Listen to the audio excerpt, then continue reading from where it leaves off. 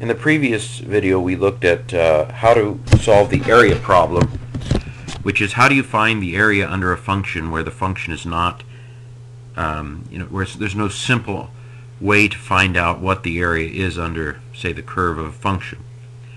And the way to do that is to create what's called a Riemann sum, Riemann being a mathematician of the 1800s, where you divide the space under that curve into a certain number of rectangles.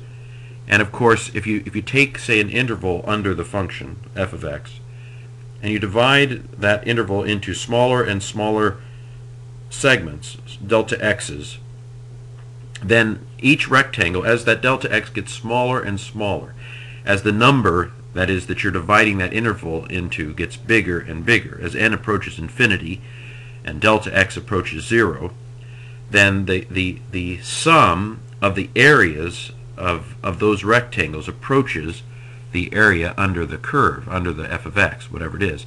F of x is the y, delta x is the x. And of course the area of a rectangle is x times y, the base times the height. And so as n approaches infinity, as delta x approaches 0, the sum of all those little rectangles approximates the area under the function over that interval. Well, there's another way to write that, and that is using the Leibniz's integral notation. Leibniz, of course, being one of the inventors of the calculus in the 1600s. And we can read this as the integral from a to b of f of x dx, and that basically means the same thing as the limit, the sum of the f of x delta x's as n approaches infinity, as you divide the space under a function. Those are the same, saying the same thing. Now, there are a number of properties of integrals, basic properties, just as there were some basic properties of derivatives back in chapter 3. And as we'll see in the next section of the James Strong's calculus, to differentiate and to integrate their opposite activities. Derivative moves in one direction, the integral works in the other direction, but they are basically two sides of the same coin. You might even call an integral an antiderivative. But there's some basic properties for integrals. So, for example, if you take the definite integral, and there is an indefinite integral, we'll see later in the chapter.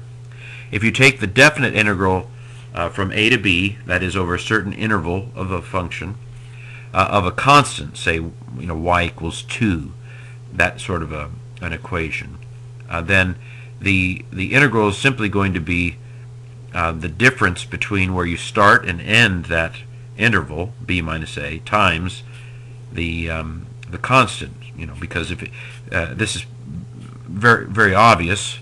For example, if you have y equals 2, that's just going to be the graph is simply going to be a horizontal line that goes through y equals 2 on the y-axis.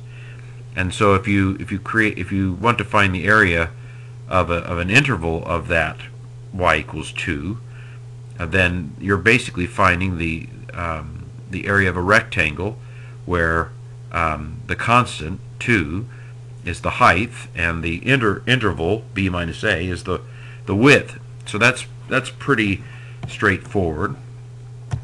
Here's one that's also straightforward. If you're taking the definite integral from a to b of a constant times a function, that's going to be the same as multiplying the constant times the integral of the function itself.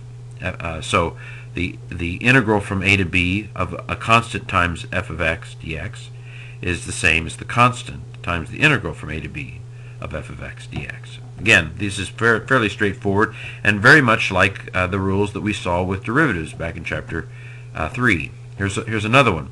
If you take the definite integral from a to b of one function plus another, that's the same as taking the definite integral from a to b of the first function plus the definite integral from a to b of the second function.